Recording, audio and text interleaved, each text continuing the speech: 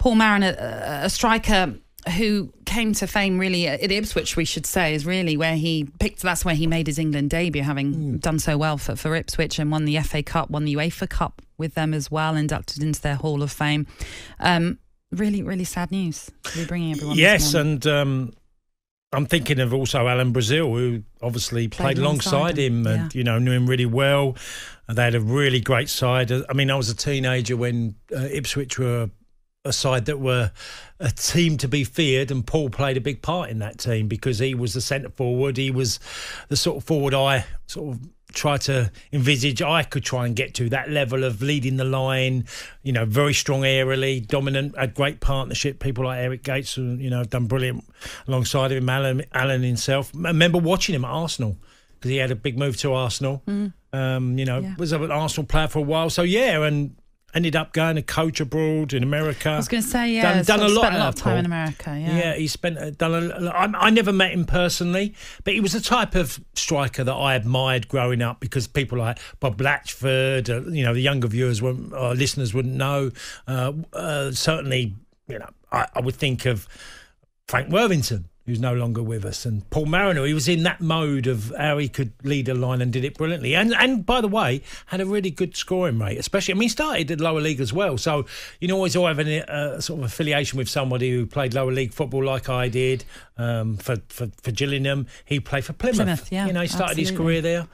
So he was a top striker. Ended up, like I said, you get 35 caps for England, you're a top player.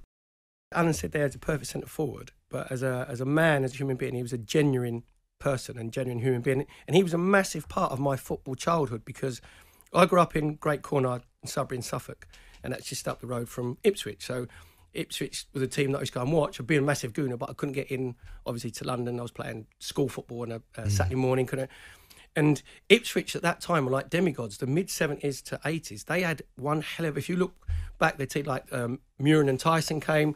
Paul Mariner was playing up front. Alan Brazil obviously playing with him. Alan Hunter, Kevin Beattie. So I used to go as like a 11, 12, 13-year-old kid. And that was like going to see gods. And I remember going to Portman Road, seeing him smash Man United 6-0. I was in the Churchman stand. They were playing against my team in 1978 and beat Arsenal 1-0. Paul Mariner was man of the match in that game. And he was just... it's not until you look back, and I was very shy, I didn't know till this morning, and you just think, that's part of my childhood, my like a footballing demigod. And then you look back and you think, wow, he was some player. Because as Alan Brazil said there, it was in the old days it was 4-4-2, two up front. He was the centre forward, used to hold it up, back in, brilliant feet, great touch, excellent in the air.